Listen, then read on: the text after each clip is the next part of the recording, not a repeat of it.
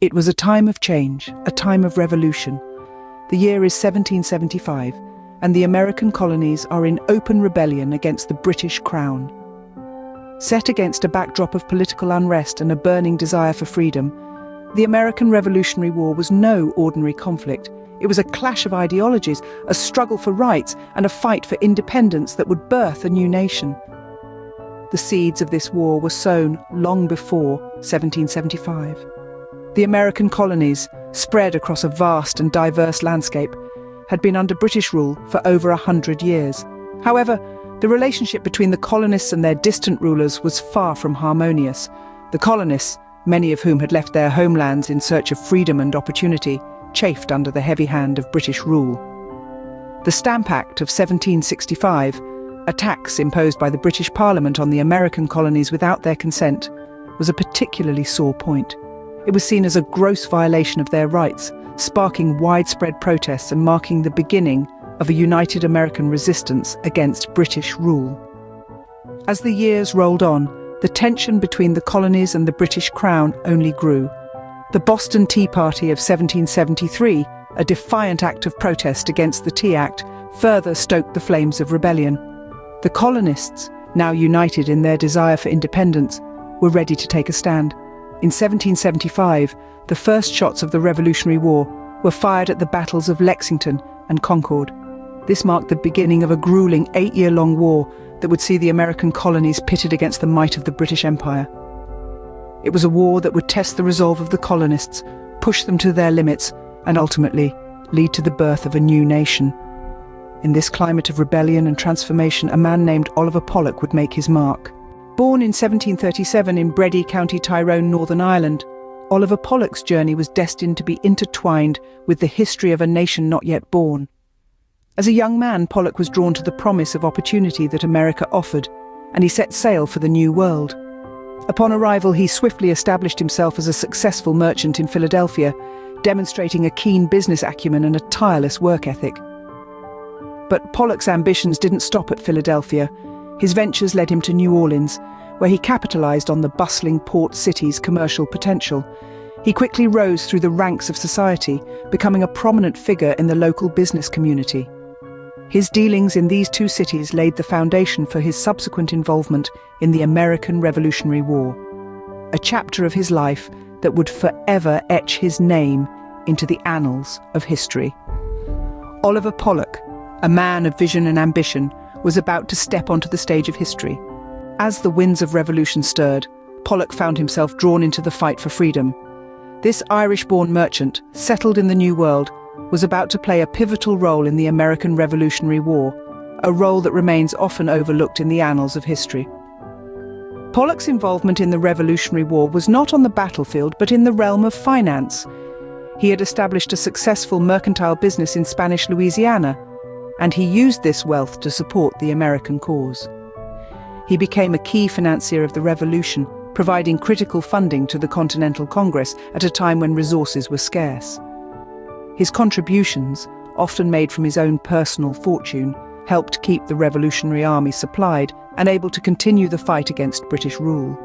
But Pollock's influence extended beyond his financial contributions. Recognizing the strategic importance of Spanish Louisiana, the Continental Congress appointed him as their commercial agent in the region. In this role, Pollock navigated the delicate political landscape, forging alliances and securing vital resources for the American cause. His efforts were instrumental in maintaining the supply lines that kept the revolutionary forces operational. Pollock was not a soldier nor a politician. He was a businessman with a keen sense for opportunity and a deep belief in the cause of American independence. His financial acumen and diplomatic skills were crucial in a war that was as much about money and resources as it was about ideals and independence. Pollock's story is one of a man who used his wealth and influence not for personal gain, but to support a cause greater than himself. He was a man who believed in the promise of a new nation, and he was willing to stake his fortune on that belief. Through his financial acumen and dedication, Oliver Pollock was instrumental in sustaining the revolution. He is a testament to the fact that the fight for freedom is not just waged on the battlefield, but in the halls of finance and diplomacy as well. In 1778, amidst the tumult of war, Oliver Pollock penned a symbol that would become an enduring part of global culture. This was a time when the American Revolutionary War was in full swing, and amidst the chaos, Pollock, a merchant and financier of the war, was busy keeping financial ledgers. His transaction records show a symbol that resembles the modern dollar sign, a simple S with a vertical stroke or two through it. This symbol was used to denote the Spanish milled dollar, a widely accepted currency of the time. It is from these ledgers that we get the popular narrative of Pollock's invention of the dollar sign. Pollock was no stranger to the financial world. He had amassed a fortune through his trading businesses and was heavily involved in financing the war efforts against the British. He understood the need for a distinctive symbol to represent the currency of the new nation. His symbol was simple, yet distinctive. It was easy to write, easy to recognise, and hard to forge. It was a stroke of genius that perfectly met the need of the hour. This symbol, first penned by Pollock, was later adopted as the sign for the US dollar when it was officially introduced as the national currency in 1792. Since then, it has been used billions of times every day, in all corners of the world. It has come to represent not just a currency, but an entire nation's economic power. The impact of Pollock's contribution cannot be overstated. His symbol has become one of the most recognized symbols in the world. It has facilitated countless transactions, helped build economies, and even become a symbol of capitalism itself. However, the question of whether Pollock truly invented the dollar sign remains a topic of debate among historians. Some believe that the symbol evolved from the abbreviation for peso, while others credit Pollock with its creation. Whether or not Pollock truly invented that dollar sign, his influence on the financial world was undeniably significant. His symbol, whether by design or by chance, has truly become an enduring part of global culture. Following the revolution, Pollock's life was marked by both triumph and tragedy. As the dust of the American Revolutionary War settled, Oliver Pollock found himself facing financial difficulties. His generous financial contributions during the war had left him in debt, and his once thriving business was now struggling. Undeterred, Pollock remained resolute and began the arduous work of rebuilding his fortune. In an attempt to start afresh, Pollock moved to Mississippi. His resilience was evident as he weathered this stormy phase of his life with grace and dignity. Despite his hardships, he continued to contribute to his community and played a significant role in the development of Mississippi. Pollock's later years were quiet, a stark contrast to his tumultuous younger years, filled with war and revolution.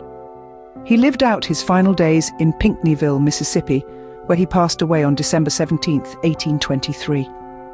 But let's not just remember Pollock for his financial struggles. His legacy extends far beyond his personal trials. To this day, Oliver Pollock is celebrated as a historically undervalued figure of the American Revolutionary War. His enduring spirit and unyielding commitment to the cause of freedom have left an indelible mark on American history. And of course, there's the dollar sign. Often credited to Pollock, the symbol we now associate with American currency first appeared in his ledgers in 1778. Whether or not Pollock was the true originator, his association with this iconic symbol is a testament to his impact and influence. So, as we reflect on the life and legacy of Oliver Pollock, we find a story of resilience, determination, and unwavering commitment to a cause.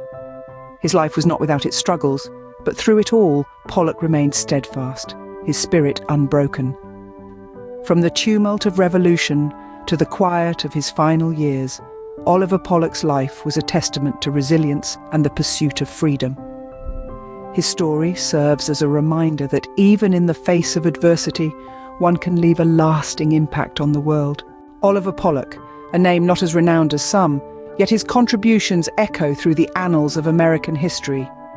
Born in Ireland, Pollock's life journey led him to the shores of America, where he played a pivotal role as a financier of the Revolutionary War. He was a merchant with a vision, not just for himself, but for a new nation bursting with potential. His contributions were not limited to the economic realm.